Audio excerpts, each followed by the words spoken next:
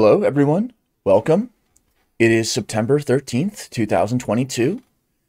We're here at the Active Inference Institute with John Vervaeke. So, John, welcome. Thank you for joining. I'm very much looking forward to this conversation. Hello, and to you.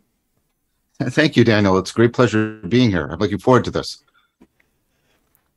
Is there any introduction or hello that you'd like to provide as we head into this journey together? I guess I can give just a little bit of background so people know where I'm coming from. I'm an associate professor at the University of Toronto. I'm appointed both in cognitive psychology and in cognitive science. I teach in both, and I am the director of the cognitive science program. So I do a lot of work integrating, especially psychology and ideas from artificial intelligence, large framework models, philosophical framework models for the nature of the mind. I especially do work on intelligence and consciousness, insight, flow, mindfulness, and wisdom, all centered upon a notion, well, not a notion, a proposal, a theoretical proposal that I call relevance realization. And perhaps we'll get into that at some point. Into it we go. So, to provide some context, these live streams are multi-directional roads. We're going to be talking about different ideas. For some people, it'll be their day-to-day life and the water they swim in. For other people, it might be their first time hearing about relevance realization or predictive processing or active inference. And so we always want to make it accessible and also provide depth. So yesterday, in speaking with some other participants at the Institute about how to frame this discussion, I was bringing a notion of a three-legged stool. And the three legs of this stool that provided stability are, again, those relevance realization, predictive processing, and active inference. And then a participant, Dean, said, flip the stool. It's still stable. And so that led to some discussions of what was the betweenness of these ideas and what were they really doing alone and what do they do together. And we're going to approach that. So first, we'll be exploring relevance realization and predictive processing in terms of what they are and how you recently connected them in a recent paper. And then we'll bring in active inference as a third guest to the party. But first, what is relevance realization and what is predictive processing? How did you bring those two together in the recent work with Brett Anderson and Mark Miller? So the two lines were working independently. I first got my first paper officially accepted in 2009, didn't get published until 2012 because they were holding it back for a special issue that took forever to come out. The reason I mentioned the earlier date is that's before, I think, most of Friston's major publications. And that's just, and I'm not claiming precedent or anything, I'm just claiming independence. I didn't know about his work until after the theory was well developed, and I assume he might even not know of mine even now, and that's fine. So the idea behind relevance realization is that if you take a look at many different problems within attempts to explain the mind in a non-homuncular, non-question begging manner, you hit this problem of relevance realization. So for example, how does categorization work? Well, we notice the two things are similar. What does it mean to say they're similar? Well, logically, it means they share many properties. And then Goodman famously pointed out that any two objects share an indefinite number of true properties. A plum and a lawnmower both have round, shiny surfaces. They're both found in North America. Neither one existed 300 million years ago. Both have an odor. Neither one is a particularly good weapon, et cetera, et cetera, et cetera. And what people will say to me is, they can't say those are false because they're all true. They'll say, but that doesn't matter. And that's the move, right? When you go from logical similarity to psychological similarity, you say, well, I zero in on the relevant comparisons. And how do you do that? And that, of course, is still the crux of the categorization problem. Let's take a look at inference. Well, Well, inference is just to follow all the implications of a proposition in relation to other propositions. Well, how many are those? Well, let's take a proposition. It's going to be windy tomorrow. That has, that would have implications for me if I'm sailing that are different for the implications for me if I'm flying a kite, or if I'm planning to have a picnic, or if I'm planning to stay inside, or if I'm planning to take an airplane. And do I check out all the possible connections between that proposition?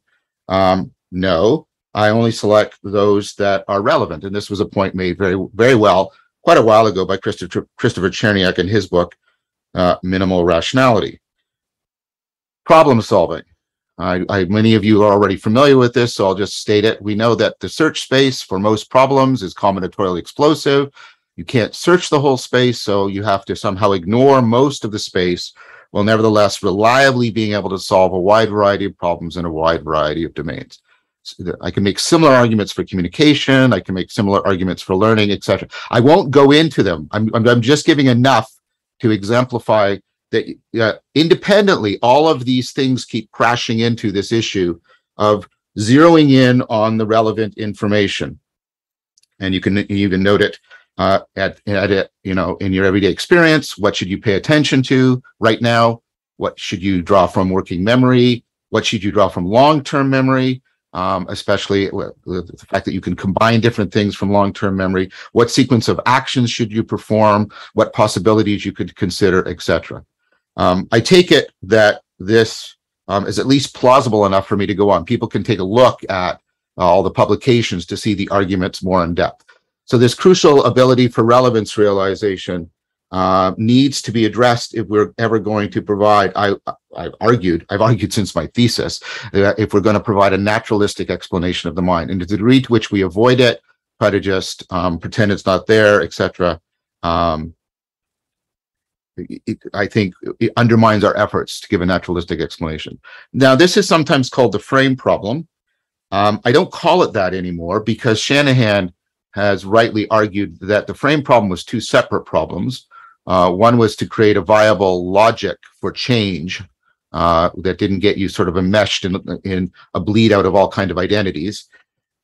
And he argues that that challenging problem has largely been solved. He claims to be one of the people that solved it. Nobody seems to be challenging him on that. I don't either. What he says remains, and those are his words, not mine, is the deeper problem of relevance. That's exactly what he calls it, the relevance problem. So this problem is a key problem, and I have a proposal that I've worked on with other people, Tim Littlecrap, Blake Richards, Leo Ferraro, Brett Anderson and Mark Miller in the recent paper, Gary Hovannisian in a paper we recently published, also integrating relevance realization theory and an active Big Five personality theory. And the proposal, the proposal has more sort of technical details, but just to give the idea, and we're not claiming that this, I'm not claiming, none of us claim that this proposal is completely novel. What we're claiming is you see it implicit in many different areas where progress is being made, and you can draw it out and explicate it, and therefore make more specific proposals of how to look for it or how to engineer it. And this is the proposal that the brain basically uses at many different levels opponent processing. And what it's doing is it's doing something very analogous to evolution. It's opening up variations and then putting selective pressure on them. And then from that, opening up variations, putting selective pressure on them. And you can see this at many different levels. Your attention is doing it right now. Your default mode network is trying to make your attention wander off and introduce new ideas. Your task focus network is drawing it back in, killing off most of those options, but one or two of them might be actually relevant to what's going on. You keep them. And the idea is that you do this, and there's many of these trade-off relationships. I'm just giving one example. There's many of these trade-off relationships. They're operating in a massively recursive, multi-dimensional, self-organizing process to help you repeatedly zero in on the relevant information. Like I say, there's more detail, obviously, but that's as fast as I could make it a gist of what the theory is proposing. Thank you for the summary. Definitely a lot there.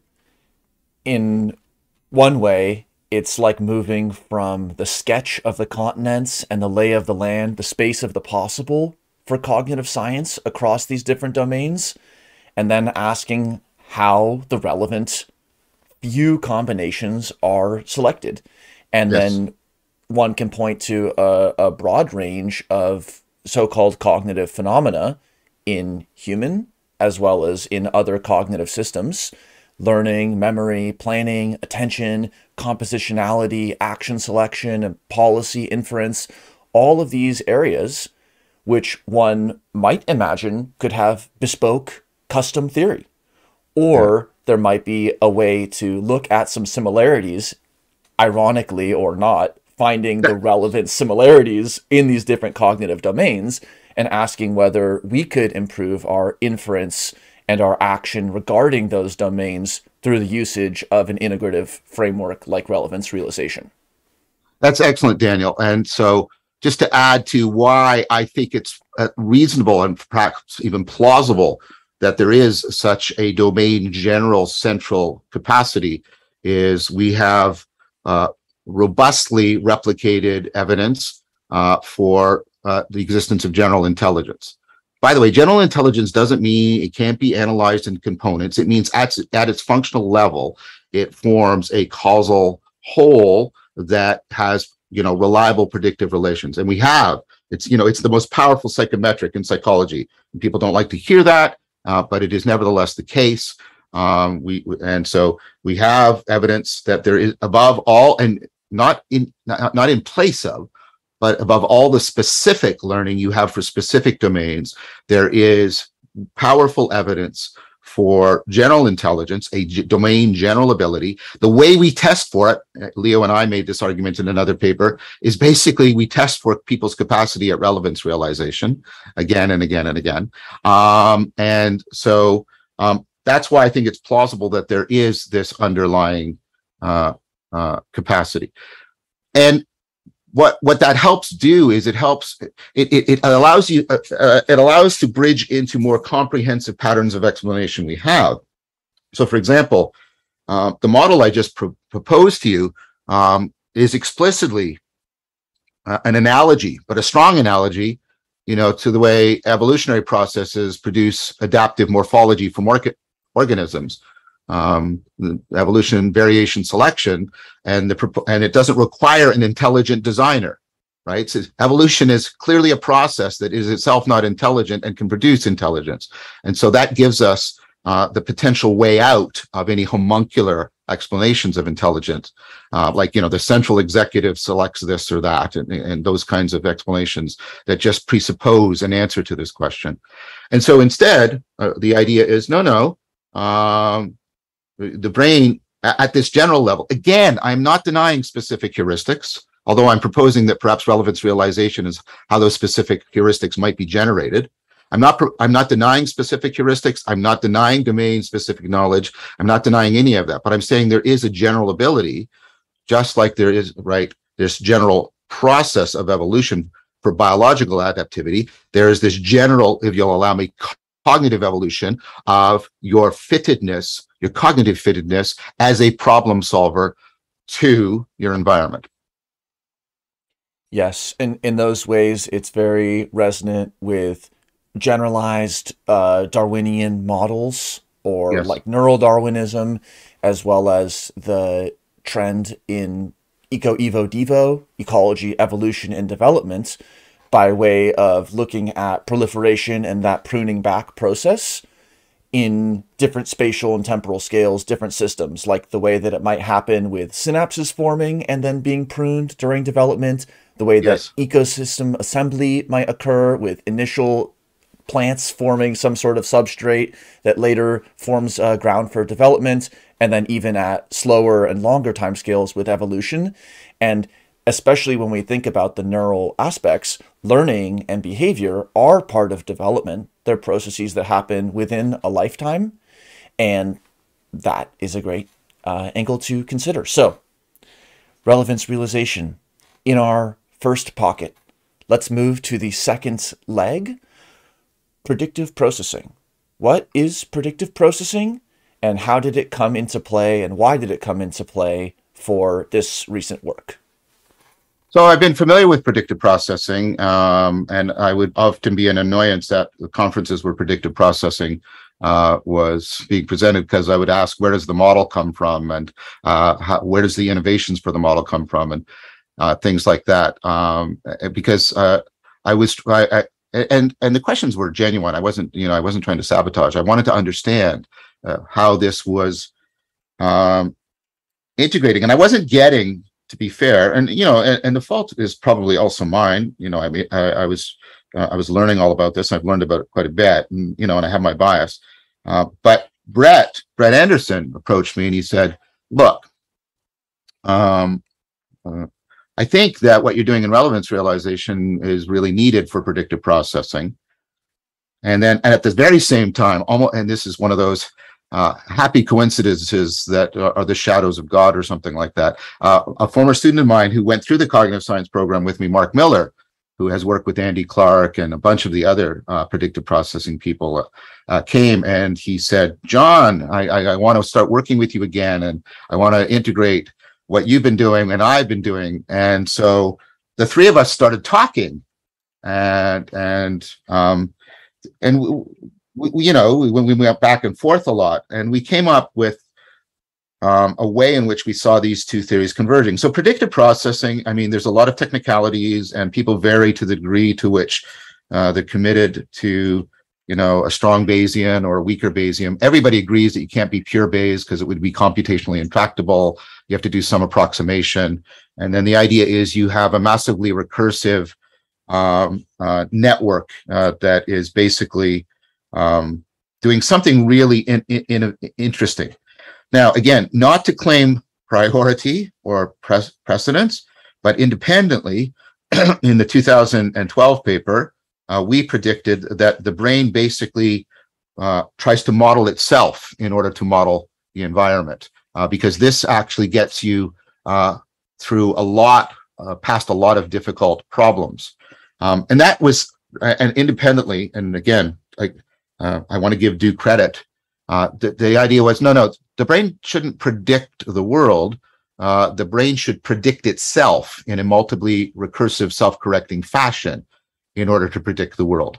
And for reasons that I won't go into right now, that just gets you past so many of these roadblocks, right? And then the idea is, well, what is the brain doing when it's predicting itself? There's all kinds of math, but a good interpretation is the brain is trying to reduce the degree to which it surprises itself. The brain is higher levels. Well, right, you've got a level of the brain. The level is meant to be taken as an abstraction, not an anatomical region. There's a level of the brain that is, doing the sensory motor interaction with the world. And the idea is this is a loop. It's not input output. It's a continuous loop where perception is modifying action and action is modifying perception. And so there's a level of the brain that is just registering that as patterns of activity in that causal interaction. And then layers above it try to predict how that pattern is going to unfold. And when there's error, the error is fed back into that layer and it is corrected to try and make a better prediction. And then what you do this massively recursively. You have layers predicting the layers below them, so on. And you propagate error up and you propagate prediction down. And what that does is it allows you to slowly hone in on the causal structure of the world. And it doesn't promise to get you the perfect causal structure of the world or any Cartesian thing like that. But what's really interesting, and one of the things we talked about is, you also have that recursive sort of stacking of layers of prediction in various models of deep learning. And deep learning also does, right? It was one of the inspirations for relevance realization theory. It does the variation and selection, in things like the wake-sleep algorithm, right? And we thought, hey, there's a lot of things converging here. And then, we started examining this with other people like Clark, and we were going through it. He says, well, what do you predict? You can't. There's a combinatorial explosive number of patterns you could predict in the environment. Well, then you predict the important ones or the relevant ones. Oops, that's going to be problematic. And then you predict the reliable ones. No, that's not good yet enough. And then you had the idea of precision weighting, in which you're trying to prioritize which patterns are given processing, which is basically a model, and many people explicitly claim this in the predictive processing framework of attention. That's what attention is. Attention is psychologically a prioritization process that's doing the precision weighting that helps the the predictive processing avoid a combinatorial explosion. And you can see the convergence coming in here. But then, and fairly recently, I think it was 2017, 2018, Clark was talking about this, and he said, well, precision weighting also ultimately comes down to task relevance. And it was like, oh no, right? That's just homuncular. We need a little man in there. Just that's relevant. That's not relevant. And that can't be it. And then what you see is the predictive processing framework is moving to trying to come up with sort of dynamical, self-correcting way in which the trade-off relationships in the environment are being used in order to help trade-off relationships, in the way the organism is trying to survive in its environment. That's more accurate. Can be made use of in an opponent processing fashion to help, get a non-homuncular account of the precision weighting. And we saw the two theories as oh, wow, they're converging. They're coming right together. And then it looks like they could actually help each other. The relevance realization can help, explicate what these trade-offs are like, and the kind of opponent processing and I do mean explicate. I think this is already implicit in the most cutting edge work within precision weighting and predictive processing. And the predictive processing, I sometimes like to use this analogy, and don't push it too far, but I think the predictive processing is basically giving us the Mendelian genetics of intelligence, and relevance realization is giving us the Darwinian evolutionary theory, and they need each other very deeply. And there's a lot of things that the relevance realization theory can give to the predictive processing that it doesn't do as directly on its own. These are things like helping to explain connections to a lot of phenomenological features, salience, increase the linkage to theories of consciousness. I can go into all of this in detail. And so the two theories just feed together, and they really strongly support each other. I think a very strong advantage, which is coming out now, and this is something we're just starting to work on, so I don't have too much to say that I'm very confident about, but I'm confident in the intuition that I will have something to say, which is that, there's been a very strong critique of the predictive processing framework coming out of somebody who I hold in very high regard, Evan Thompson. And it's complex, and there's an ongoing debate. I do think that Evan's main point, if I can boil down a very complex argument, and I hope Evan will forgive me because I'm just trying to make sort of a promise here, but make it a plausible promise, is that the predictive processing can be sort of refuted with, easy counterexamples of, pendulum clocks in training on a mantelpiece and all kinds of. So you get panpsychism all over the place if these predictive processings are supposed to be the model of the cognitive. Now, I've heard some predictive processing people just bite that bullet, but for me, that seems implausible.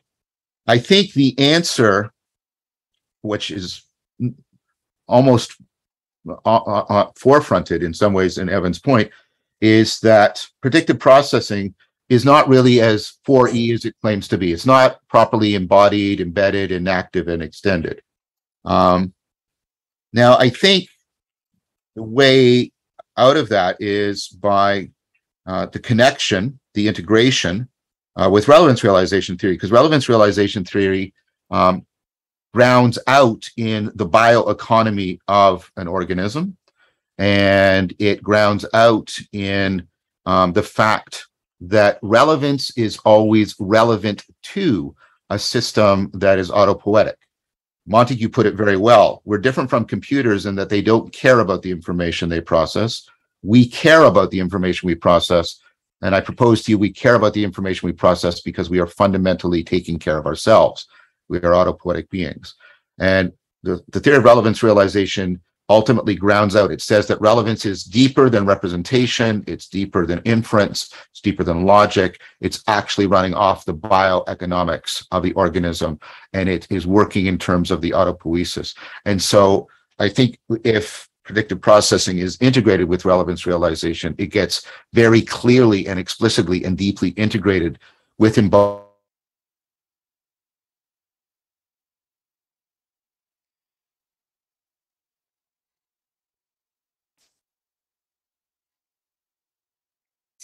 Continue. With embodiment and embeddedness, and that would address, I think, many of the criticisms that are emerging from Evan Thompson's critique. So so not only is there increased explanatory power outward in terms of explaining mental phenomena, there's increased explanatory power in responding to deep criticism. So that's sort of where we're at right now. Amazing. Many ways to go here and many great questions in the live chat that I know we'll be able to get to. One footnote that we'll come to as well is connecting so many of the terms that we're using here, which are being used in a technical sense, scientific or even formal and mathematical, to their everyday uses, ranging from attention and relevance to all these different notions of prediction, explanation, design, control, and so forth. So connecting these natural language terms to the way that they're used in cognitive sciences is a very rich area. For the predictive processing architecture itself, you absolutely conveyed it, which is it is building from Bayesian formalisms around inference and uses a vertical nested model spatial metaphor. It's not actually like a skyscraper or anything like that, where higher levels are making ongoing predictions and lower levels are said to be feeding upwards observations. And initially, or at the most peripheral aspects of the agents, we have what are most sensory-like observations, but those can become processed in a predictive framework step by step. For example, edge detection and vision, object recognition, and so on. And then very interesting how even at the very beginning, asking how this came about, you spoke to the way that Brett and Mark became involved in this ongoing line of research, which I think speaks to the social inaction of research and the distributed cognitive elements of development of theory and practice. And then to bring to the very end that the relevance is agentic and situational, and that's kind of like the strange loop or like the quasi-tautology, like fitness in an evolutionary setting is situational, and it is both the most mysterious and explanatory phenomena, and it's the most circular phenomena. And so relevance as well is so hyper situational that it can seem like it's going to evade generalization. Yet by combining computational architectures, which are inspired by both advances in modern machine learning and artificial intelligence, and deeper investigations of natural intelligences of diverse kinds, ranging from ecological psychology and all these other fields, that is what you pointed to in the title, convergent solutions to the frame problem. And so anything else to add on predictive processing, relevance realization, or their edge before we add more in? Yeah, I mean, there's an important point, which is important to both Brett and Mark, as well as myself. I wanted to, first of all, try to lay out what you might call the scientific provenance of what we're talking about here. But now I want to also talk about a domain in which it offers a significant promise. I won't go over the argument here. I've done it in multiple places, both many different video series. I won't even name them. The point is, and talks I've given at conferences, the relevance realization machinery, I think you can make a very plausibly strong case, because relevance realization is not cold calculation. It's about caring. It's about what grabs your attention. It's about what calibrates your arousal. It's about what binds you adaptively to the environment. This is about the fundamental agent arena fittedness that makes you a cognitive agent. It generates the primary affordances that are brought into your cognition through salience, etc. What I'm trying to get at is this is like a primordial connectedness that is constitutive of your agency. And I think relevance realization and that kind of connectedness and constitution of your agency is very much what people are seeking when they're seeking this domain general feature of meaning in life. It's a kind of connectedness. The language that is used is mattering, being connected, they're having a fit between you and the world, that you make a difference, right? All of this language, which is almost always metaphorical. In fact, using the word meaning is a metaphor. We're taking something from propositions. We're trying to talk about our relatedness to the environment. And I think the relevance realization, when it is giving you what Merleau-Ponty would call an optimal grip and in fact, a meta-optimal grip on the environment, is actually affording that meaning in life. That's one point. I want to make another point, and then I'm going to bring the 2 points together, so a bit of patience. If you take a look at how relevance realization works, and this is one of the advantages, so I've done a lot of work in sort of insight and self-deception that have not been gone into as much in predictive processing, because everybody's doing what has attracted their interest and what they find relevant, to coin a phrase. But what I would say to you is the very processes that make us adaptively intelligent make us perennially prone to self-deceptive, self-destructive behavior. Because we are intelligent by ignoring so much information, we always run the risk that we are actually ignoring the information needed to solve the problem. And you can catch this in the evolutionary dynamics of relevance realization when you have an aha moment. When you have an insight and you realize, oh, I've been framing this. We'll even sometimes use that word. I've been looking at this the wrong way. And we don't mean visual perception. We mean, right, I thought she was angry, but it turns out she's actually afraid. I've completely misinterpreted. And you know what I'm talking about, those insight moments. And that's when the system, right, is actually doing something like punctuated equilibrium, like in evolution. But the point is, we don't always have insights. We have the opposite of insight, which is we get blocked into misframing situations in a self-deceptive, self-destructive manner. We can do this individually and collectively, echo chambering, etc. And therefore, we need processes that ameliorate the self-deception without hamstringing the adaptive relevance realization, that enhance insight, enhance that connectedness that's meaning in life, while reducing the foolishness, the self-deceptive, self-destructive behavior. And I put it to you that across time and across cultures, people have come up with ecologies of practices for doing that. And that's what I would call wisdom. It's a kind of rationally self-transcending rationality. And therefore, there are deep connections that can be made scientifically plausible, empirically testable, and some of the testing is already occurring, about central aspects of what goes into falls under the name, I don't like this term, but we don't seem to have a better term for it, spirituality, where people are primarily sort of in a nebulous fashion talking about wisdom, insight, the alteration of consciousness, and somehow. But if you think about it, a wise person is a person that can go into a very messy, complex situation and somehow zero in on the relevant information, what really matters, and appropriately fit themselves to that situation to make a difference to it in a way that brings about a movement towards flourishing for all parties involved. And so an additional thing that the connection to relevance realization provides that predictive processing doesn't have.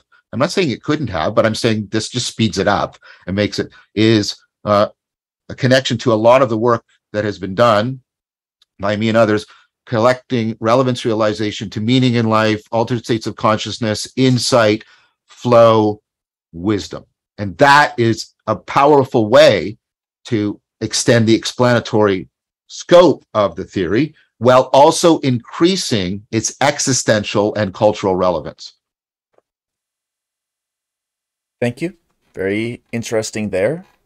I want to pick up where you mentioned this may be towards what people can be seeking with questions around life's meaning, people's search for meaning. And you use some terms there like things that matter, and you've brought up in writing and in conversation about asking people questions around what matters and seeing that as an entry point into further investigation, as well as like connection and fit. And you also brought up from ecological psychology, the notion of affordances, capacities for action, and optimal grip, where we need to hold the sports implement enough to use it, but it has to be flexible and adaptive and situational as well.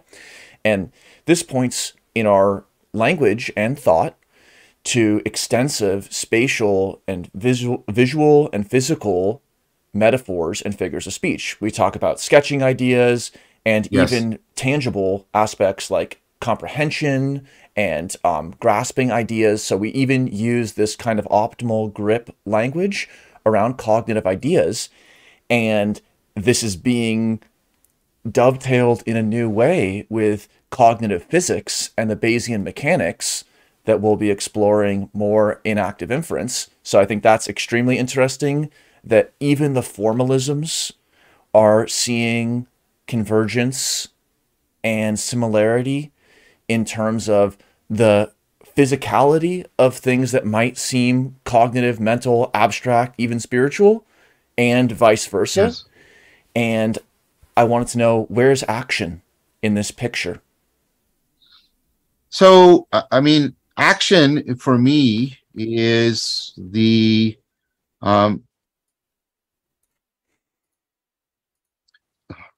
how do I say this without, I'm trying to not say too many things all at once.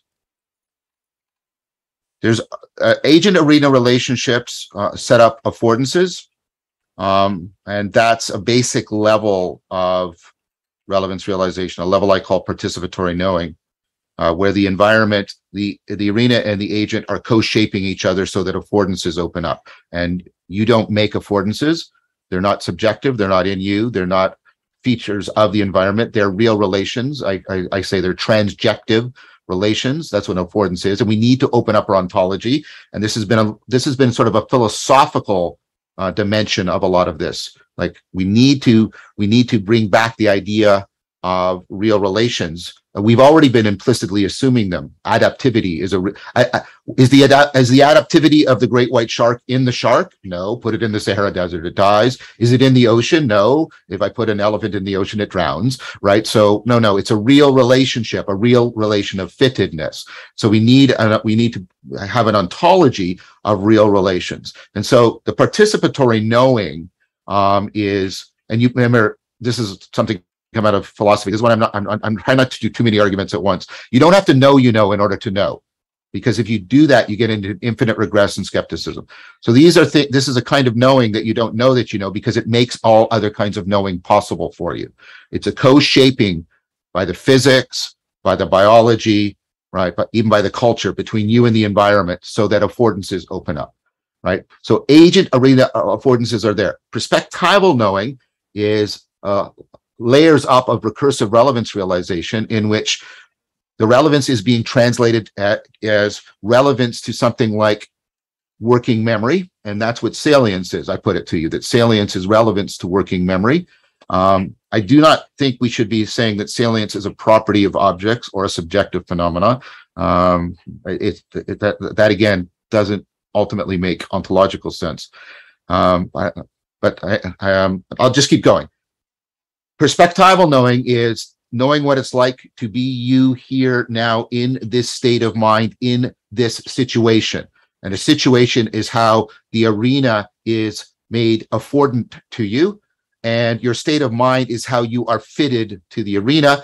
But now you are salience landscaping it. You are foregrounding and backgrounding. You are sizing up some things. You're leaving other things not as gestalted together, more penumbra, right? And it's dynamic and it's flowing. You're always salience landscaping.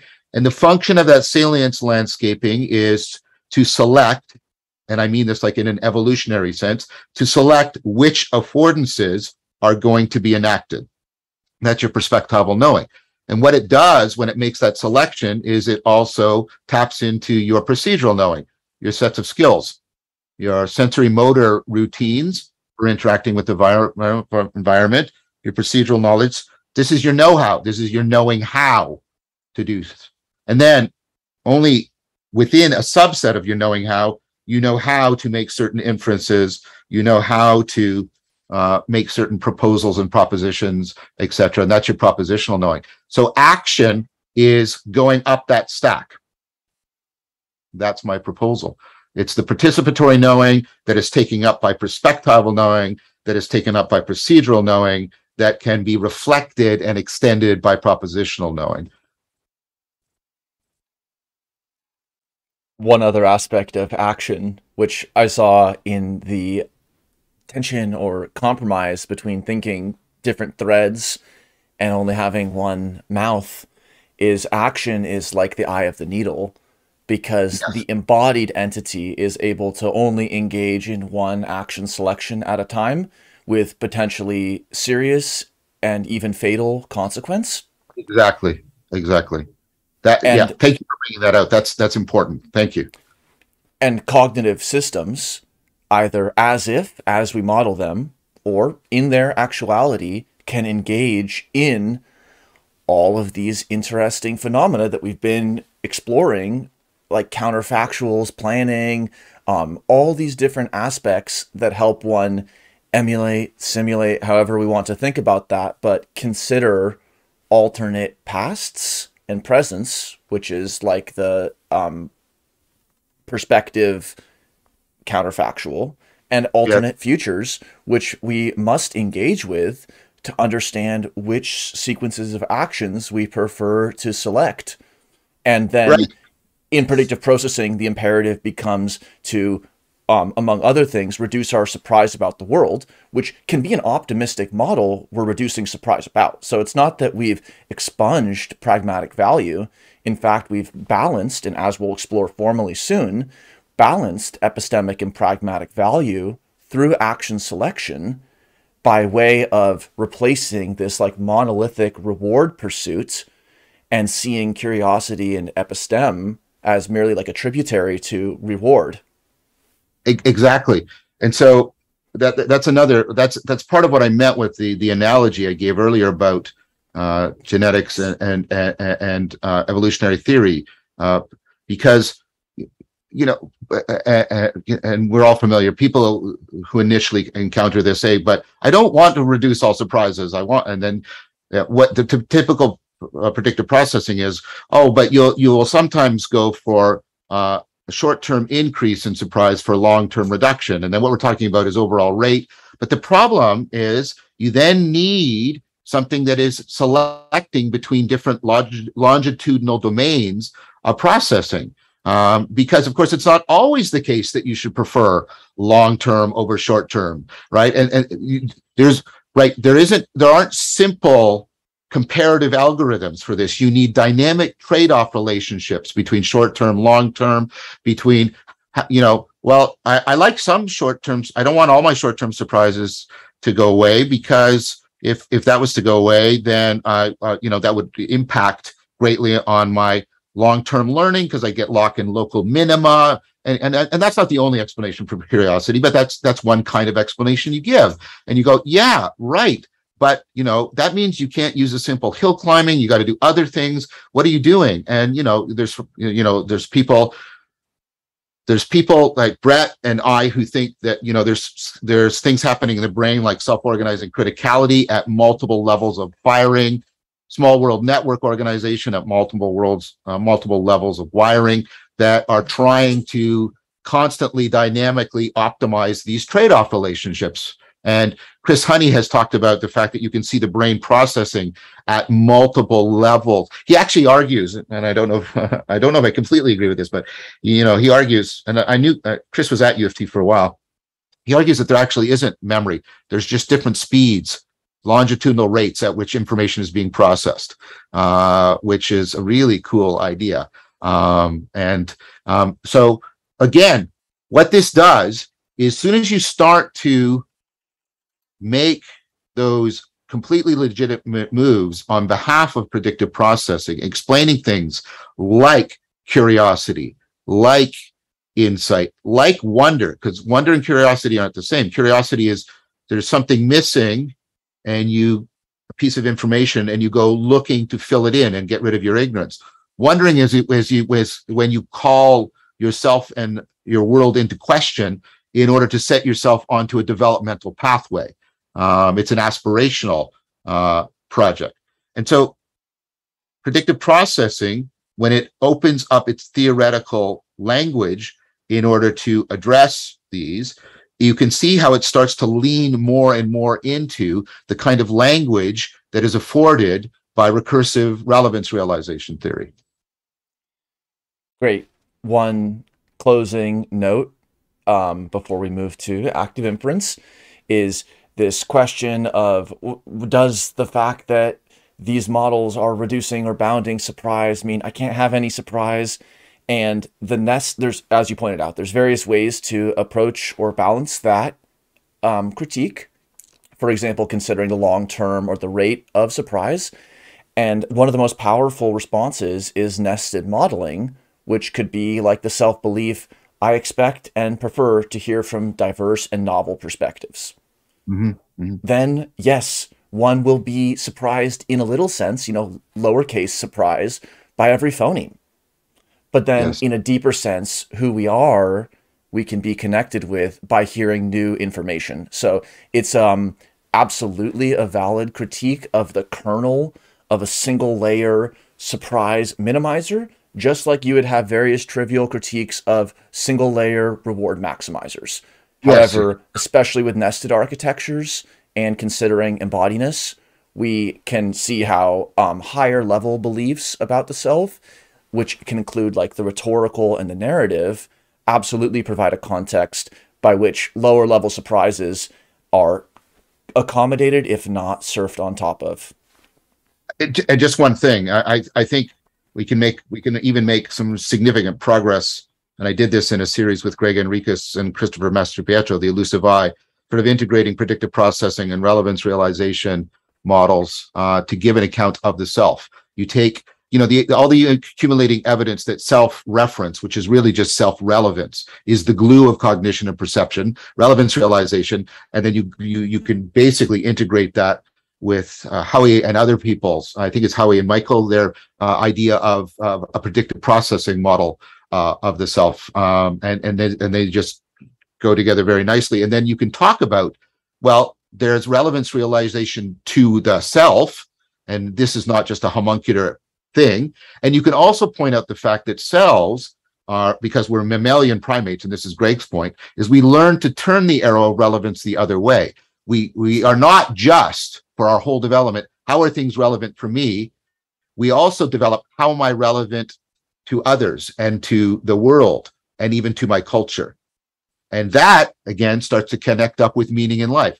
How am I connected to something bigger than myself? This is the metaphor that people use. See what I mean? There's just so many things that can be brought into a convergent and powerful conversation once we get this integration going. I'm not saying it's complete, but I'm trying to at least make it plausible that it has plausible promise to extend the scope and power of our scientific explanation into domains that it has hitherto been blocked from getting at. That's heavy. That's a massive cognitive entity. That's groovy. We're in the path of least action together. Let us move to active inference. So, in the paper, you mentioned active inference one time, though I think we can see it interwoven densely. And Yeah. the quotation in the paper was pointing to Sajid et al. 2020's paper. It has recently been argued that active inference and free energy minimization necessarily entail the minimization of redundancy and the maximization of degeneracy. So Yes. first, just By the way, wanted to, I just wanted please. to highlight redundancy and maximization, just to give another example, are drawn directly from cutting edge biology. I keep wanting to show again and again that this is not a trivial claim of autopoiesis and embodiment. We are making use of fundamental biological principles. This is, again, to give a basis for a reply to Evan's. I think everything that Evan does is brilliant, right? And so this is, again, I'm sorry. I have a deep respect for his critique, and I just want to keep pointing out, here's a possible response. Great. So we have a few images and pieces of information about active inference, which we will uncover through action. We will reduce our surprise about what is under the gray box through action. But first, just wanted to hear your perspective. What is active inference? How did it come into play, and when, and what was it doing in your recent paper? So for me, and I know there's variation on this between people, I see active inference within the predictive processing framework because I see the idea of the interplay between active inference and perception. And that, first of all, Mark and Brett and many of the people that we cite are not bound to a strict propositional logical, or sorry, the logical manipulation of propositions when they use the word inference. If they would do that, then Evan really does have a purchase point, because then they are being locked at the propositional level of processing. They're not tapping into all the non-propositional in a deep way.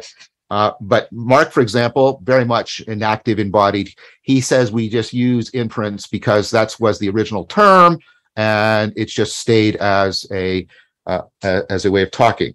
So the way I think about it is like this. You have two ways of dealing with the error. You can change your model, or you can change the world.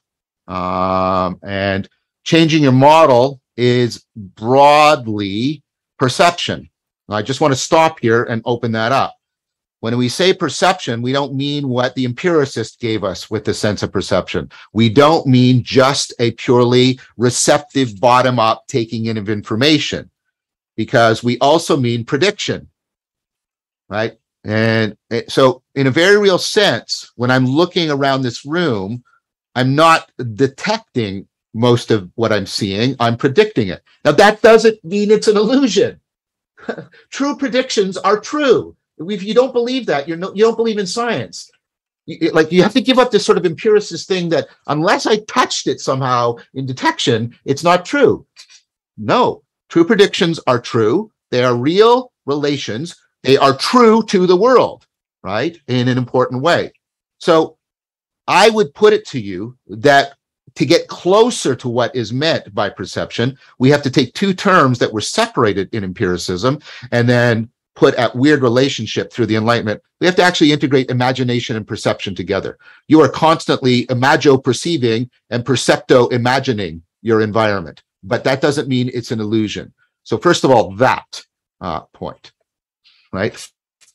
And that opens so much up for explaining the imagination and distinguishing imaginary from imaginal and all kinds of important and powerful things. The other thing you can do is you can change the world, right? And I take it that active inference is a generic term for many different species of how we can change the world. We can change the world by simply, and we're constantly doing this, by the way, we can just slightly alter our perspective. Again, the perspectival knowing. And you're constantly doing this. You're constantly just shifting your attention around so the world is disclosing itself to you in new ways. And you say, well, that's just a new way of seeing. It's not just a new way of seeing. Look, you can't ever see all of one object. You only see an aspect of it, no matter what you're doing. Yet you think you're seeing the whole thing. because what you're doing with this active inference is you are tracking, and I really want to play on that sensory motor metaphor, you are tracking the through line between all of these aspects. For me, that's one of the fundamental things that active inference means. It means that I am, look at how I'm doing, but notice how actually how unsurprised you are as I do this. That is, so right, active inference is not just I make stuff in the world. It is that too. You know, I get the water and I drink it, and so now I am no longer thirsty. But it's even in how you are tracking, which is an action, a sensory motor action, how you are tracking the through line in the multi-aspectuality of anything in the world. Because the amount of information that any object can present to you is actually combinatorially explosive. For me, right, and again, I'm not denying the gross motor changes in the world of active inference, but I'm most interested in this cognitive navigation of the multi-aspectuality and multiple perspectives of the world, such that we find the through line. And here's the thing that's really intriguing, Daniel. The through line is not itself an aspect. It's not itself a perspective. It is something that runs through them and ties them together. And that is the track, I propose to you, of active inference at its most primordial level. Excellent. I think that golden thread is how the broader system changes through time, which we model action as influencing how things change through time and the causal structure of the world. But to pull a step back, you pointed towards the two ways that a given agent can reduce the free energy of their generative model. So this is not Gibbs free energy. This isn't the thermochemical free energy that causes combustion. This isn't Tesla tech free energy, though I eagerly await the day when that synthesis is made. This is an information theoretic quantity that bears resemblance to the free energy calculations used in chemistry and physics and other areas. And we call that Bayesian mechanics, and the process theory by which it occurs being active inference. And so you pointed to two ways in which a given agent can reduce the free energy, which bounds the surprisal with a tractable heuristic of their generative model. And those are to change the model, so change oneself, and that can subsume an entire taxonomy of cognitive types and parameters as modeled. They don't have to be a specific neuroanatomical region. And those parameters that can be changing to reduce free energy of a generative model can include the continuum of perception, learning, as well as expectation, preferences, and also models of action.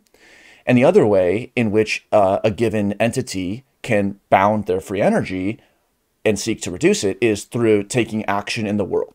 And so active inference is built around the action perception loop, and it gives two meta affordances for reducing the free energy by way of minimizing surprise. So I'm going to go one more level into detail with the active inference by revealing the first gray box.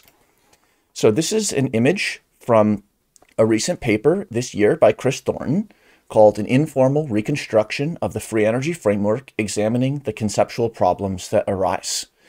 And the red text is an additional annotation that we've added into this excellent summary figure.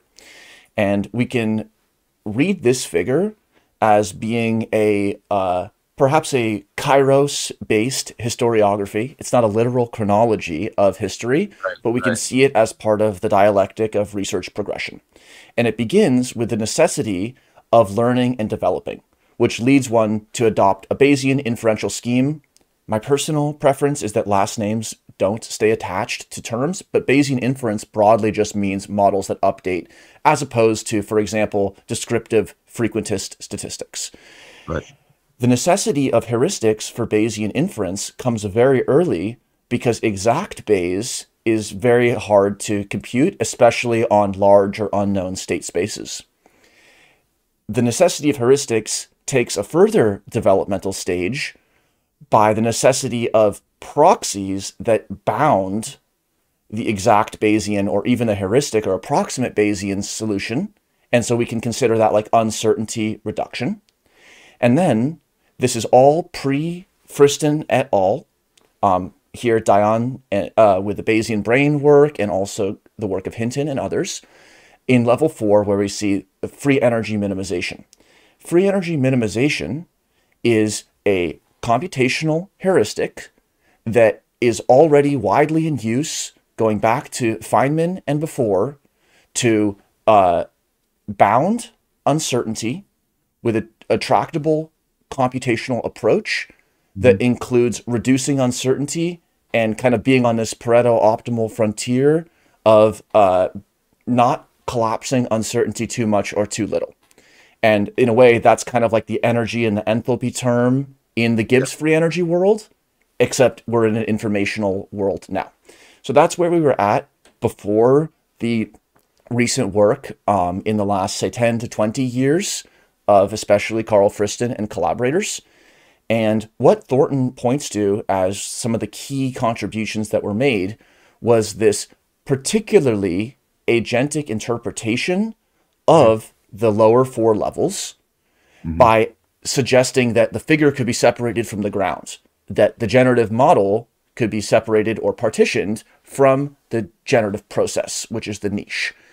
And that entails a process theory, which we call active inference, which is suggesting a synthesis of inference, broadly considered, as you pointed to, and action, and finding all the contact points and the ways that inference and action come together, just as the term active inference would suggest, which means like action is used to improve inference. You turn over the object.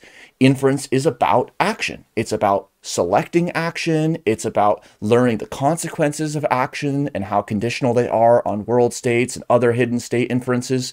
And so the one level 7 that we can bring in, which in the active inference textbook is called the high road to active inference, is the necessity of persistence. And quite simply, objects that aren't acting at least as if they're surviving will not be around to be observed later.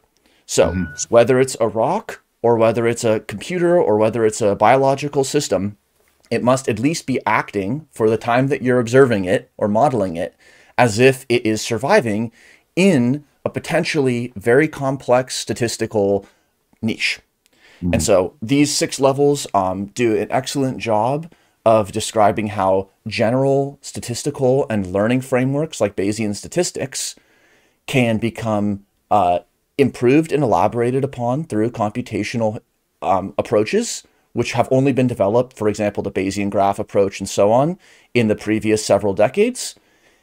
In the agentic frame, directly leads us to considerations of active inference and understanding how inference and self-modeling, including self-modeling about action of the agent, are a way that we can either think of what agents are actually doing, or at the very least, we can model what agents are doing through active inference. Excellent. I don't know this paper. It looks like a paper I would like to have. So I'll ask you to send me a link later. Awesome. So then, do you want to add any more, or we can go one more level and look at the tip? I mean, I think I don't know if what I'm proposing is an additional level. Maybe it is, or maybe it's a way of adding a dimension to the highest level, or dimensions to all of it, at least maybe levels 7, 6, and 5. Relevance realization, and then again, we relevance realization and predictive processing have common ancestors. Jeff Hinton, who of course was at U of T, and deep learning was one of the explicit things we drew upon when we were trying to talk about relevance realization. And remember the title of the paper, Relevance Realization and the Emerging Framework in Cognitive Science. We were trying to say, look, there are general strategies in different areas that look remarkably similar, and they seem to be strategies for dealing with this central problem of relevance realization. We could see the organism's persistence or eco-evolutionary fitness as being like the environment as the selector of relevance. And then we can think the view from the inside, the psychological or even experiential aspects of relevance, to be a part of that broader system. And we can imagine kind of two cases. One is where the organism's experience and cognition around relevance is aligned with ecologically selected fitness. Yes. At which case you're going to find that entity surviving and thriving. You can Yes. also imagine where relevance leads us askew and things Yes. become relevant, whether it's repetitive behavior, self-destructive behavior through information filtering, all these cases in which our relevance realization is missing the mark. It sins with respect to the ecological selection. Exactly. And that's my point, how the very process that makes you adaptive also makes you perennially susceptible to self-destructive behavior. You sin, you miss the mark in a way that you can't realize you're doing. And we calibrate and we learn as long as we are around. Right. Well, what I meant is, as long as you're remaining in your sin, that it self-encloses, and the adaptivity, the ability of an adaptive system to reduce perturbation means when you have these kinds of parasitic processing going on, it hijacks that adaptivity and prevents your attempts to perturb it and break and help you break out of the inappropriate framing. That's why you need very comprehensive ecologies of practices in order to cultivate wisdom. It's why simply knowing that you shouldn't do that same stupid thing you do in your romantic relationships is massively insufficient for not doing that same stupid thing you keep doing in your romantic relationships. Yes, in the agentic framework, with the ecological richness that is being brought in, helps us contextualize and take a pluralistic approach towards the various kinds of interventions which might be suggested, because interventions for different kinds of relevance, malalignments, self-perceived, other-perceived, and cases where there's conflict there, they could include like neurochemical, it could include an action-oriented. There's so many different ways in which this nexus of the entity engaging in inference and action can be modified and shaped that without integrative models to help us understand, it can descend into kind of a disciplinary preference show-off. Yeah, the church of the level, I call it. The church of the level of analysis you believe everybody should be working at. Yes. Great. So let's look at a second aspect of active inference, which is its formal basis. Now, there are many ongoing developments in the formalisms around active inference and the free energy principle. And so this is barely even the tip of the iceberg, but hopefully showing these formalisms, which we explore in much greater detail in many of the other several hundred live streams that you'll find at the Active Inference Institute, just to show a few of the aspects of the formalism so people can triangulate and have a little bit of a sense for where is active inference between. So this is from a paper of DaCosta et al. From 2020, Active Inference on Discrete State Spaces, a Synthesis. So I'll make this image as large as I can. There's two key aspects in this figure. The top, which we won't go into detail in, is describing two types of inference, which are on the bottom, perceptual inference, which is like a best fitting estimate for perception, given the sensory data which are incoming, which includes the blind spot and the low resolution outside of the fovea and the lack of color vision outside the fovea and all these other attributes of our generative model, such that we even know that we're in a generative model and not, for example, within some sort of naive signal processing inward only view. So I see this as just absolute slam dunk for predictive processing architectures broadly, that we don't experience the blind spot, we don't see it, and that's normal because our salience has been tuned down to blurriness in that area and so on.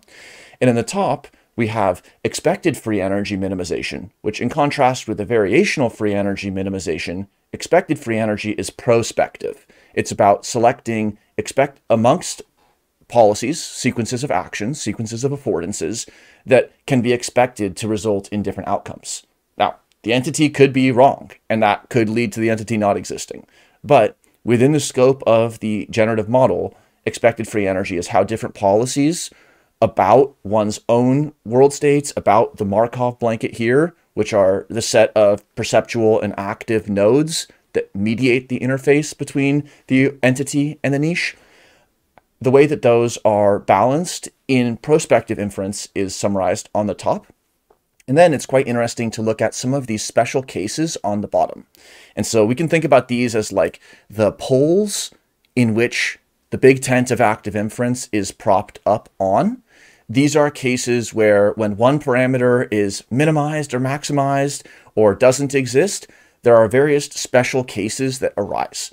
So just to give a few examples, where there is no preference, we see information gain maximization. That's like a pure novelty search. In contrast, where we have no ambiguity or risk, so we have complete information, then we can engage in classical utility-like calculations. So that's kind of like when we don't have to learn anything or reduce our uncertainty, then that's a special case in which pragmatic value alone can be pursued. Where pragmatic value has been taken off the table because all outcomes are equal because our preferences across them are flat, then the inference can move into a more exploratory mode represented by like optimal surprise or information maximization. And there are some deeper and more subtle links with maximum entropy principles. But this is just to show a few of the kinds of formalisms that we explore in active inference, which bring together many previous threads in perceptual inference, as well as inference about action, for example, from cybernetics, control theory, and so on. Mm-hmm. Just a few notes. And then one last piece that I think will hopefully connect us to thinking about communication, culture, and then also bridge to the questions that I've seen stack up in the live chat. So these are from the Active Inference Ontology, which is a project at the Active Inference Institute that we've been developing for well over a year now. And what we have is what started as a terms list, but continues to develop to be much, much more. And we think of active inference and building competency and familiarity with learning and applying active inference in terms of quite literally skilled performance of a language. The terms and how they're related constitute the active inference ontology. And so two views that speak hopefully to the directions that this can help us pursue rigor as well as accessibility.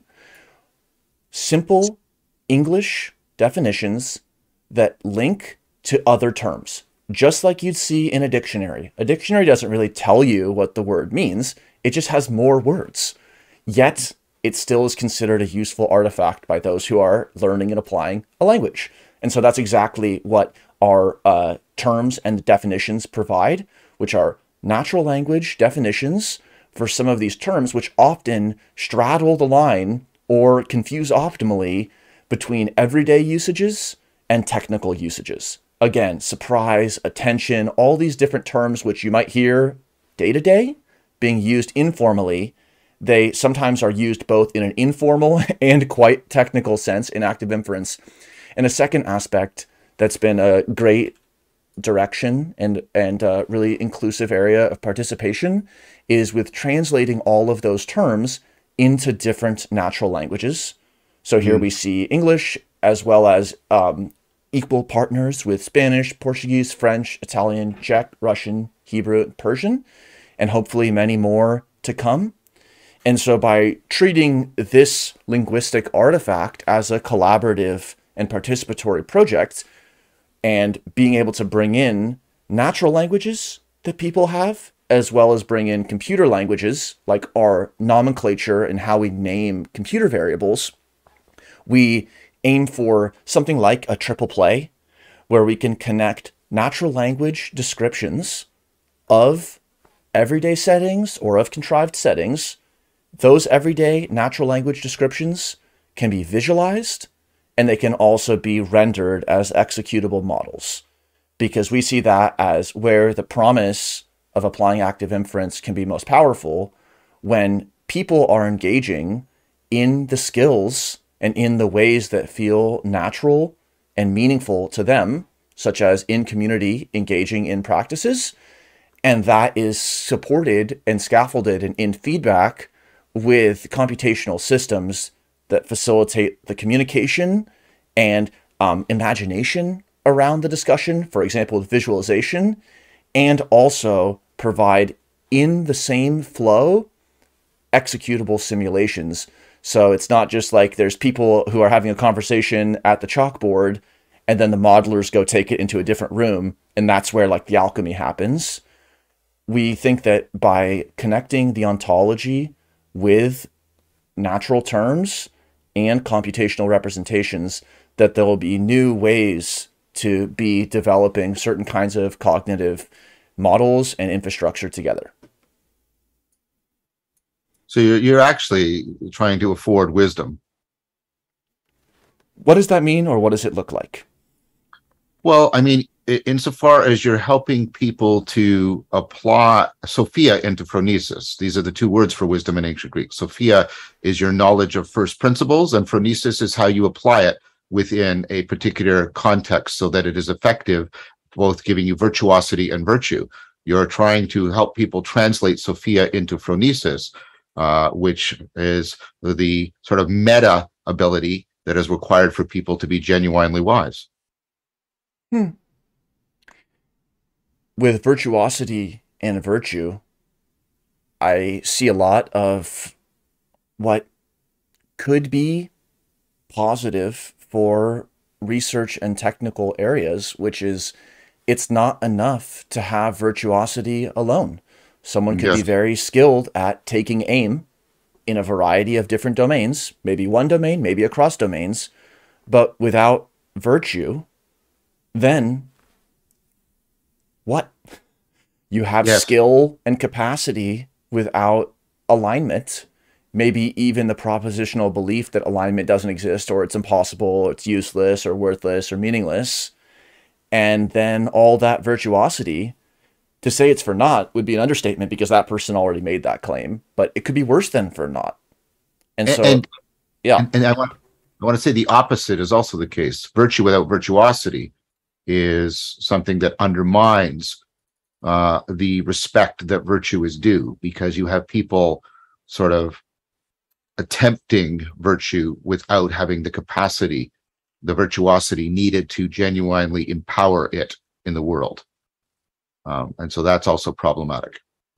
And so you can get the reduction of virtue to following simplistic rules or merely signaling the presence of something without having the requisite virtuosity to bring it reliably into being.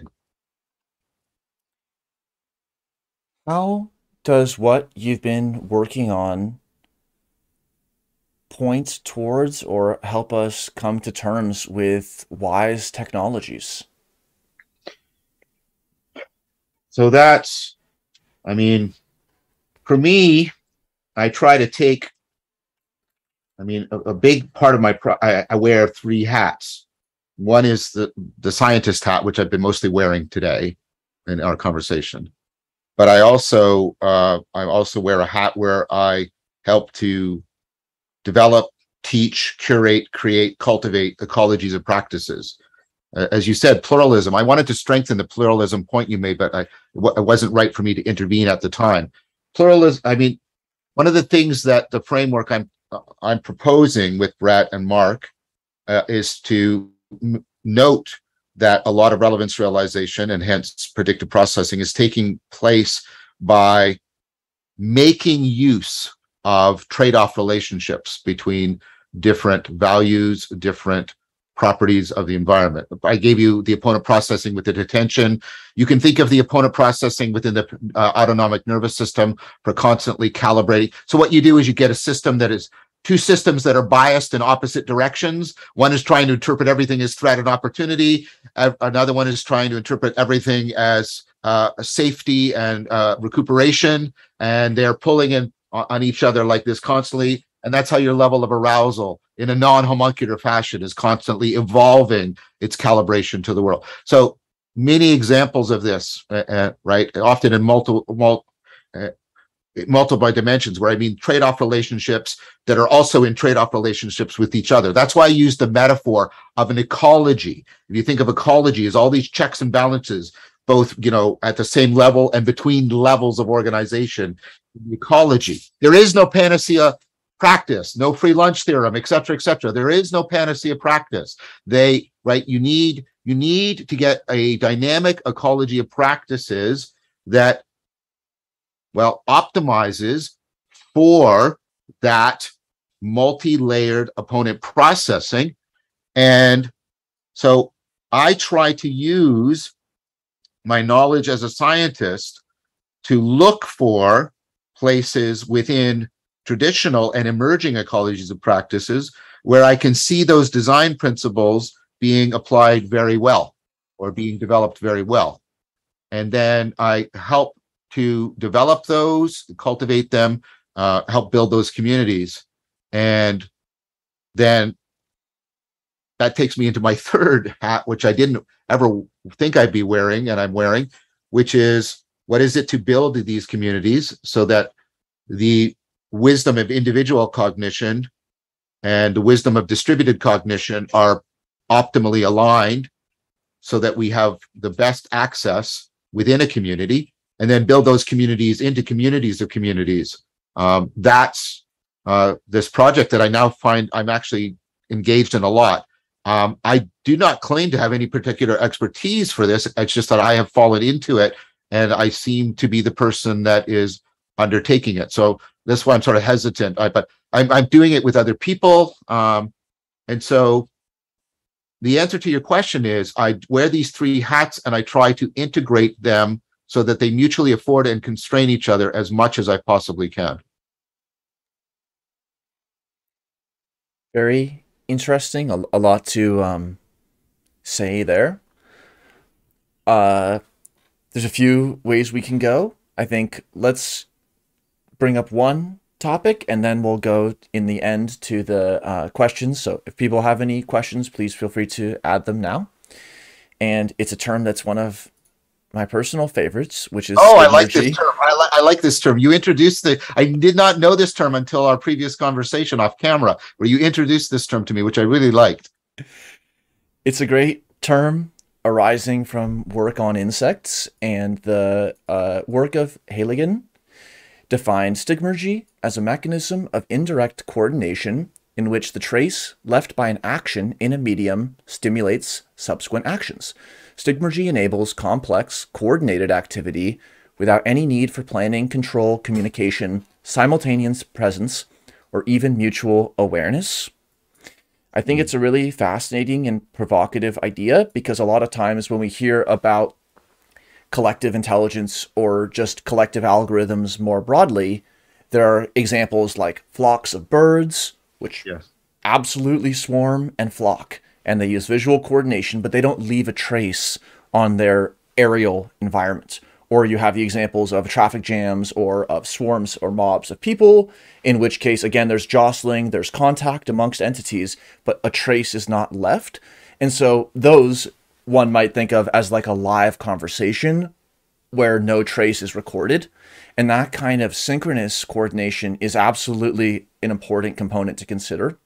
But especially when we think about at least two incredibly important cases, which are our digital environments and the various modifications that we make to them, and our physical ecosystems and the kinds of modifications that are made to these niches, neither of those cases are going to even be hinted at if we only consider non-stigmergic collective behavior and collective wisdom. And so in some recent work with colleagues, we've continued exploration that has been existing since the earliest days of Wikipedia and before around digital coordination as digital stigmergy. Because although there are times for synchronous coordination, for example, in this conversation, broadly, through all kinds of modifications, including this video as an artifact that could be rewatched or transcribed or analyzed in the future, broadly, communication in the online setting can be said to result in complex coordinated activity without the need for planning, control, etc., etc. So just wanted to hear your thoughts on stigmergy. Yeah, I've got three things I want to say about that because it's super cool. First of all, for me, where stigmergy really called out for me is how it affords cultural ratcheting. A proposal that one of our primary capacities for adaptivity is cultural ratcheting, which means we don't relearn from scratch. We come in and culture has preserved previous learning, and then we ratchet it up. So we culturally ratchet in a very powerful way. And so that gives us a kind of adaptivity that is closed off to most organisms. There are a few species that you could plausibly say, chimps, bonobos, maybe some evidence from dolphins and elephants, where there's something like a culture. But this is where human beings excel, and stigmergy seems to fit right in there powerfully. And you want to note that what we're doing right now is so important, because we're actually we are collapsing the boundary that used to be exist between live speech and writing, because we have all the spontaneity of this, but then it's preserved and it can enter into this meta dialogue with other videos where people are moving between the videos in dialogical fashion. And so you get this layering effect, which is also working within the cultural ratcheting. And that is very, very interesting and needs to be explored. So that's cool. And then I wanted to connect what you just said with the issue that the neuroscientist Reid Montague talks about of mutual modeling. And this is something that I think needs to be properly integrated into this overarching framework that's being built. I've done some work, especially with respect to aspects of consciousness, mutual modeling. So he talks about that you faced a certain kind of problem in communication. And he calls it it's an efficiency paradox. So the idea is, well, one of the things I need to do to increase efficiency is to reduce acting at cross purposes. So I reduce acting at cross purposes by having two or more systems talk more to each other. They communicate more. But another way, classically, of course, by which I improve efficiency is I reduce the metabolic costs, or whatever, the costs of my problem solving. And of course, communication is very time and energy expensive. And so he says, notice how these, and I'm doing this on purpose, are in a trade-off relationship, right? The more we communicate, the more we increase our costs and we lose efficiency. The more we reduce communication, we reduce our metabolic costs, but we increase acting at cross purposes, and our efficiency also goes down. How do we solve this? And then he gives the wonderful analogy before he moves to the brain, and he says, well, consider an old married couple, happily married. Some people stay married because they hate each other, and that's the best way they can torture each other. But I'm talking about people who stay married because they are loved. They have almost like this telepathy with each other. And he didn't quite use this language, but he uses the language of modeling, but I think calling it generative modeling is no imposition on him. And he says his example is straight, like a straight relationship. I'm just going to use that for ease of reference. I'm not prioritizing that or making any cultural claim. I'm just saying it's easier to talk because I can just quickly use common language, right? So the husband, right, has a generative model of his wife, and the wife has a generative model of the husband, so that they can actually coordinate their behavior without having to talk to each other very much. So that's where he leaves it. Now, what I argued is that's right, but you have to cycle, because periodically they have to come back together and talk to each other, right, to make sure the generative models aren't getting out of whack. And then they can go off and do their coordinated, uncommunicating behavior, and they cycle. And then I said, you can actually see the brain doing this. You do the task focused, where you're processing all the world, and you coordinate all these different areas of the brain are coordinated without having to communicate much on the task. And then you go to default mode, where what are they doing? Well, they're all centrally hubbed and they're all checking in with each other, because you just do all this sort of self-referential imagination, making sure all the models are in sync, and then you go back on the world. Sync up again, go back on the world, sync up again. All these trade-off relationships and how you resolve the paradox. And then I thought, mutual modeling and stigmergy right? Like they really belong together as underlying concepts.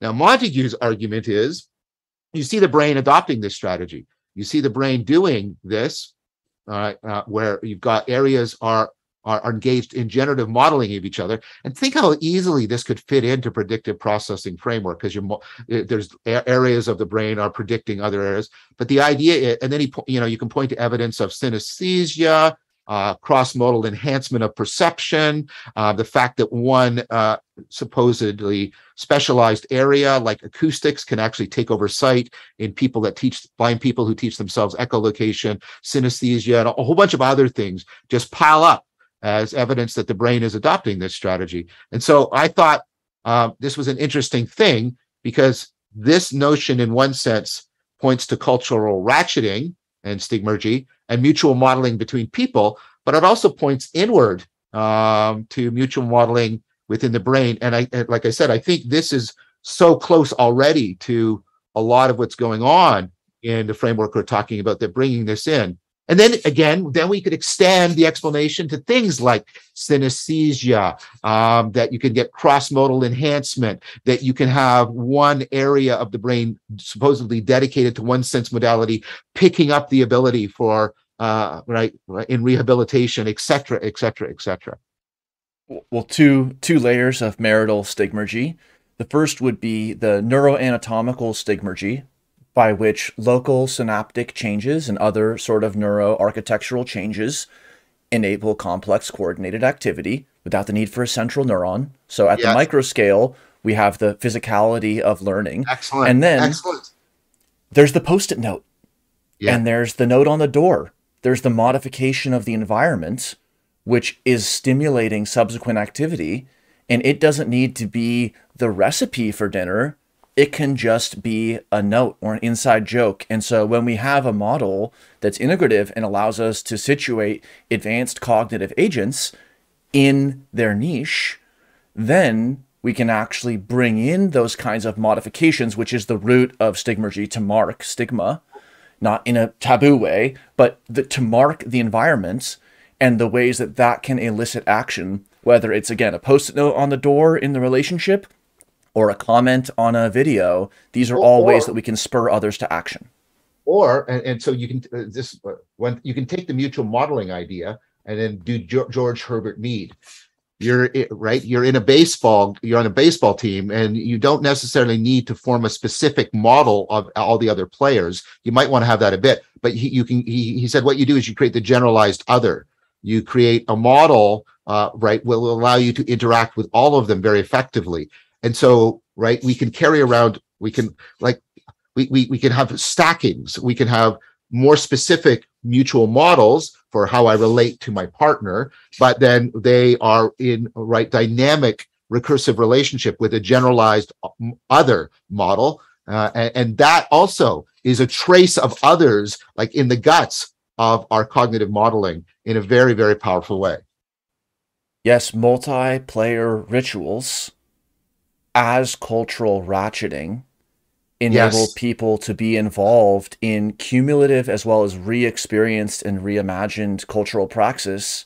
And if there's a level to generalize out to, perhaps it is one of them that is relevant, such that we can have participatory ritual, as one can say every single culture has, but taking awareness and wisdom into the process of shaping our rituals, so maybe they can be aligned with our preferences. That's exactly right. And there's a whole movement, and I'm involved in it. And I spoke to this at a recent invited lecture I gave at Cambridge about ritual knowing and the connections between ritual, the imaginal, and being rational. And so very much, very much. If you allow me, I'll give you one instance of this. And think about how this goes to updating and all the stuff we're talking about in predictive processing and reducing surprise. Okay, so you go into academics who are supposed to be the cream of the crop. So a little bit of self-deprecation there. And you give them convincing evidence rigorously tight arguments that they should start saving for their retirement now. You allow them to raise whatever objections they have, you meet them, you get them to all agree that you've convinced them that they should save for their retirement. You go away, you come back in 6 months, none of them are saving for their retirement. Hyperbolic discounting, et cetera, et cetera. Hyperbolic discounting is an adaptive thing, et cetera. I won't go into all of that, right? But then what you do, and there's like, Hirschfeld and other people, all this, what you do is you now do something else. You get them, and this is the imaginal, not imaginary, you get them to imagine their future self as a family member that they have a responsibility for and that they love and they want to give the best possible life to. Two things you find when you come back 6 months later. The people that do the imagining start to save, and the more vividly they can imagine, the more they save. So you overcome a kind of egocentric hyperbolic discounting through an imaginal, it's basically a ritual, this imaginal binding of yourself to your future self so that you get a more adaptive relationship.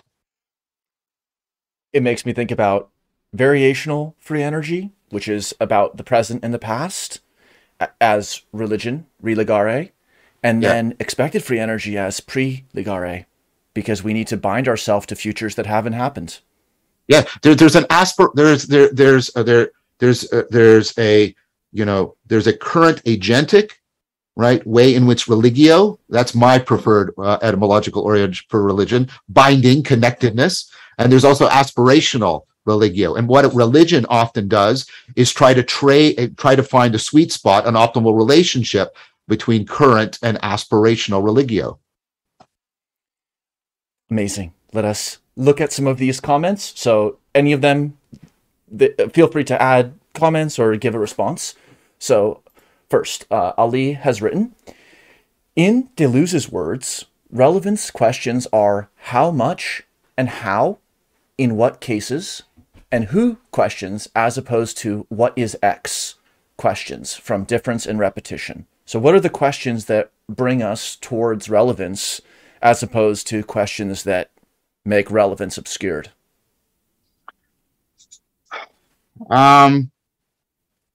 That's a really interesting question. I don't know much Deleuze. I've read a little bit about Deleuze, and I should read more Deleuze because I'm a deep fan of Spinoza, and he has a very interesting reading. I have the book by Deleuze on Spinoza, but I'm really hesitant to give much of an answer here because I don't know Deleuze very well. It doesn't have to be a Deleuzian answer. Just what kinds of questions and interrogative practices help us find relevance? So I think that to collapse a large argument built from Sperber and Wilson and their work on a book entitled Relevance, by the way, at least within communication, I think actually this is where I disagree with Deleuze, but this is where I'm hesitant because I don't know Deleuze well. So that's my hesitancy. I think all of the questions are ways of trying to get a reformulation of what we find relevant. They bring out different aspects, bring in different perspectives, and point the arrow of relevance in different direction. And what Sperber and Wilson they said, okay, you have the pragmatic aspect of all communication. What's pragmatics? Pragmatics is what you convey beyond what you can say, because I can't actually put into my words all of the information I'm trying to convey to you. Because if I did that, well, if, and by the use of if, I'm making use of not the logical if, but the temporal and conditional if. In this case, I'm referring to me, and I'm referring to me insofar as I'm in this current situation, did that, and that was referring to what? Of all the things I've spoken of, I'm speaking of, trying to give the specific verbal form of everything I'm trying to convey. And then for each one of those, what do I mean by the current situation? You see what happens? You get a penumbra of ever-expanding attempts to translate the conveyance. And you get a combinatorially explosive list of sentences that I can't say. And you do this all the time. When you drive up and you open your window and you say, "Excuse me, I'm out of gas." you mean your car is out of gas. You're not trying to be more flatulent. You mean gas is actually standing for gasoline. You mean you're not completely out of gas. You have some for you can drive at least a few more minutes. Right? And you know all of these things are at work, because if you violate any one of those expectations, you get pissed off. If they say to you, there's a gas station at the corner, and you drive to the corner and the gas station has been closed for 10 years, you don't go, whoa, well, he told me the truth, because it was conveyed to you that you could make use of the gas station because you're out of gas. I won't go on that. I'm just trying to give an intuitive example. And so Grice gives these 4 maxims that we are trying to always follow in order to manage the conveyance so it doesn't become combinatorially explosive. And it's in its manner and formats and what is it, quality. So he gives 3 that are not relevance, and the 4th one is relevance, explicitly so. And then Sperber and Wilson just basically argue all the other ones collapse into relevance. Like quality is tell the truth. Well, no, you don't tell the truth. You don't tell everything that's in your mind when you're speaking to somebody. You select out of all of that's in there, a subset that's relevant. So give the relevant truth, the relevant manner, etc., etc. So we always are doing this. And I think questions actually operate, right, primarily at the pragmatic level. Of course, they have semantic consequence. But what we're constantly doing is asking what are you conveying and what are the implicatures, which are not the same thing as implications. What are the relevant implicatures before I try and derive the implications of what you're saying? And that's what questions, I think, do. Now, I want to also be clear about this, that we need to be directing the questions in 2 directions. Sometimes we are probing, are we aspectualizing, framing the arena well in terms of, is the world, so we check to see, is the world disclosing itself to us such that we are solving our problems and flourishing? But sometimes we also need to step back and look at the framing itself and ask, is the framing, right, actually misdirecting or misleading me? So I think questions are always trying to reconfigure the fittedness. And one of the things and therefore they're trying to enhance relevance realization at the pragmatic level. But we should always remember to direct the questions in at least these 2 directions. Excellent. Thank you. All right. Here's a question from Brock. Can you give some examples of how depending on ignoring to realize relevance can prevent realization of meaning? Does this relate to reciprocal narrowing and opening? Yes, totally. And so Brock is familiar with my work, and I'll just let me just quickly open those final things up so other people are aware of what he's alluding to. Thank you, Brock, for doing that. So the a notion of reciprocal narrowing is drawn from my friend and colleague, Mark Lewis, who has proposed a learning model of addiction rather than a disease model of addiction. So our current model, which governments and agencies like, is the disease model. You have this thing, it's infected you, and you're trying to and it's debilitating you. Now, I want to make something very clear. Mark is not saying that there is not a neurochemical layer, but he's trying to get an insight. He's trying to get you to realize that the disease model makes all kinds of predictions that have been empirically disconfirmed. I won't go through all of them, but they have to do with the effect that, when we have that model, we'll tend to think of the substance as in and of itself addictive. Cocaine is so addictive. Heroin is so addictive. Well, yeah, there was lots of soldiers in Vietnam using opioids. And when they came back, the vast majority of them stopped without having to have any special treatment. They stopped using opioids. But opioids are so addictive. Well, what's different? Because presumably the chemical structure of heroin in Vietnam and the United States is the same. What is different? The agent-arena relationship is different. You're a soldier in a traumatic circumstance in Vietnam. In the United States, you're a citizen and you're not. And of course, that caused all kinds of other problems for these people because the agent arena relationships are so different. Here's what Mark proposes. So I'll use alcohol because it's one people can easily relate to. I have a very challenging arena and I'm stressed, so I take some alcohol and it reduces the stress, but it actually limits my cognitive flexibility. So my problem-solving abilities go down, so the options available to me in the world goes down. So the world narrows. As the world narrows, it becomes more stressful to me. So now I want to take more alcohol to keep the stress away, but that's now impairing my cognitive flexibility. You see what's happening? The world as an arena is narrowing, and my capacity as an agent is narrowing. So you've got reciprocal narrowing until I can't be any other than I am, and there is no future for me at all other than this moment of taking the drug, and that's addiction. It's reciprocal narrowing. Now, I was literally, Daniel, I was literally at lunch with Mark Lewis, and I said, but Mark, if there's reciprocal narrowing, there has to be reciprocal opening. And he went, oh, you're right.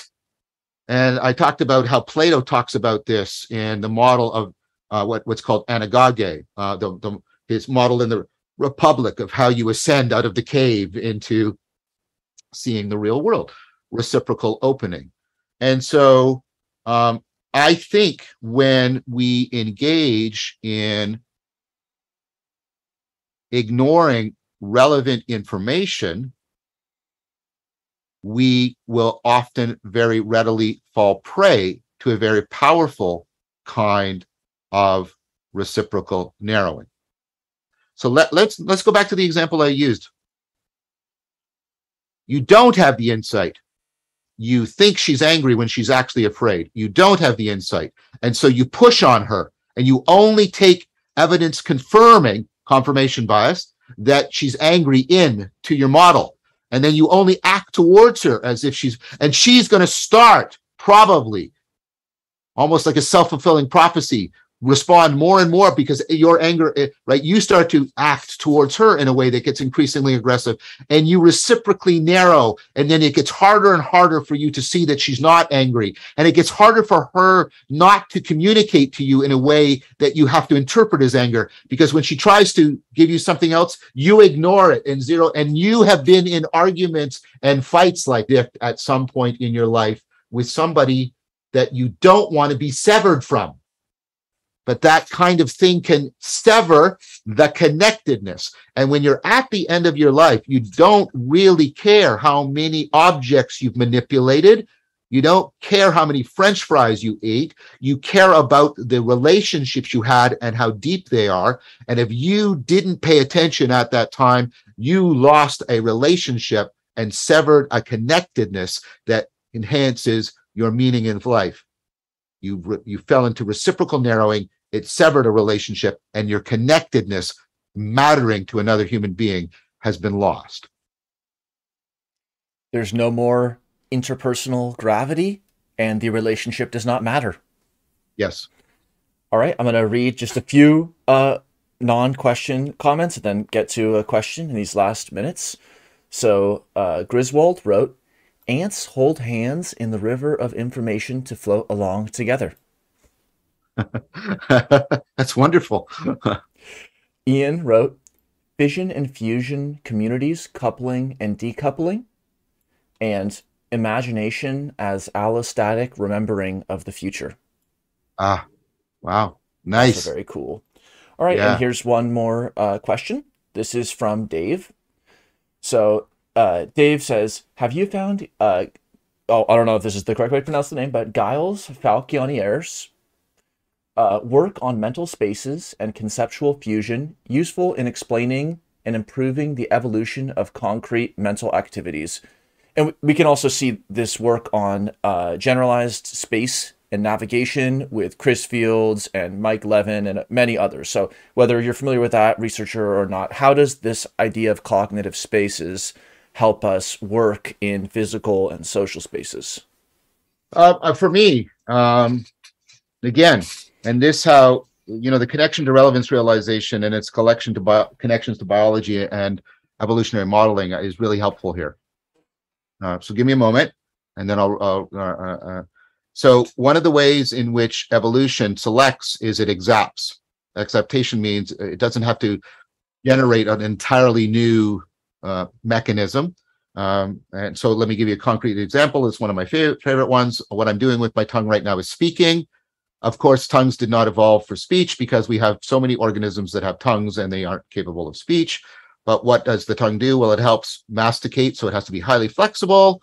It has to be a poison and calorie detector, so it has to have lots of nerve endings, and it has to be, it's in the air passageway because that's how we evolved, right? And so it's almost pre-designed, it's, as some people say, pre-adapted for speech, and so it gets exapted into speech. I think there's growing evidence, look at Barbara Tversky's book, Mind in Motion, that the brain, and this goes to the work of Michael Anderson and DeHaan and others, the brain is an exaptive process. The brain is constantly exapting machinery that emerged for one arena set of actions for another. Specifically, it looks like the set of abilities that we generate for navigating physical space is exapted into moving around in conceptual space. The fact that we're even calling it conceptual space, and we talk about things being higher and lower, and we move between, etc. You could, it's just totally impregnated with navigational language. And we talk about orientation and finding our way or losing our way. Can you follow this argument? What? That's tracking language. Can you follow this argument? Where is it going to? Right? You know, I lost the thread. Oh, just like again and again and again and again, and so it really, and it helps to explain really weird stuff that's otherwise not well explained.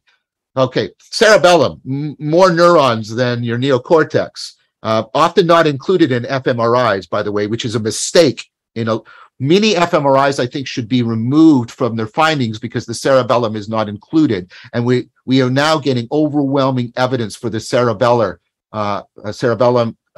cortex loop. And by excluding the cerebellum from our fMRIs, we are smuggling in a confound that has not been properly controlled for. So just a general point there. When people are sitting in, what's the cerebellum for? You know, sensory motor balance, right? When people are sitting absolutely still, eyes closed, perfectly stable in meditation, their cerebellum is firing like crazy. Why? They're not doing anything. They're not moving. They're in a position where they can be deeply comfortable because they are aligned with gravity and like they're stable. Their eyes are, well, presumably because they are navigating and they're trying to balance complex contingencies of attention and move through the experiential space in a powerful way. And the cerebellum, this when I started talking about this, it was controversial. Now it's approaching consensus position that this is, the cerebellum has been exapted for these kinds of functions. So I think the idea that I've only briefly looked at Foucunier's work when I was doing work on metaphor, and I didn't find it particularly helpful for metaphor, so I didn't go into it more deeply.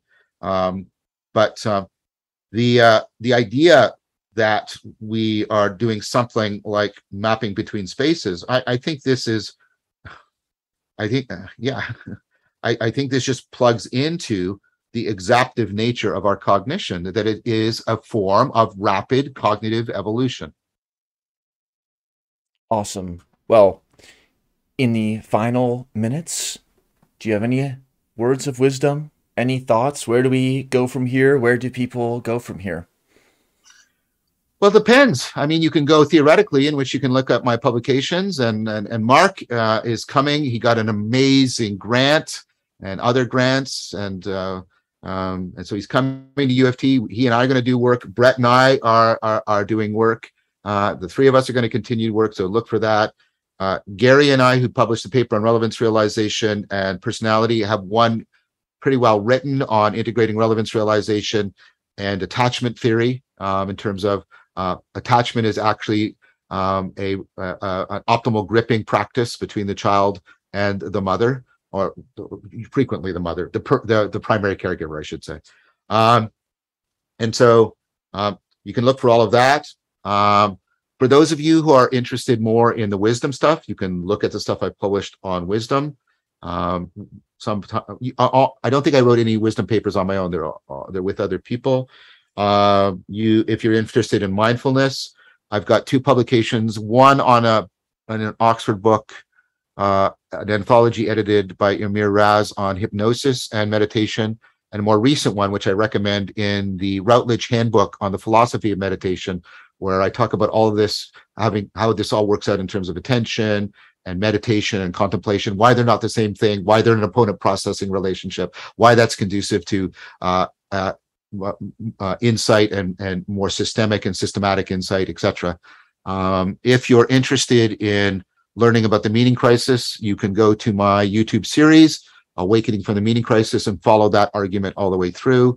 I have a new series coming out, which is about trying to tap into how we can afford these kinds of flowing, emergent conversations that take us beyond where we can go in an individual cognition and empower us. And it's called After Socrates, where I'm tracing out what's going on in dialectic into dialogos.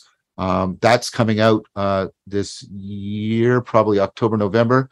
Rebel Wisdom, David Fuller, they're making a documentary film about me and my work that's coming out also October, November of this year. So that's a bunch of things you can look for and look at. Amazing. Well, thank you very much for joining. You're always welcome to come back. We really appreciate it.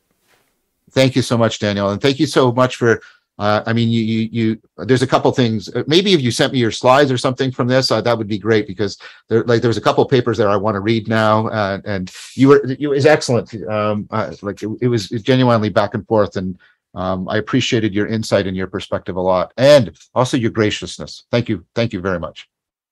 Thank you, John. Till next time. Take good care. Thank you, everyone.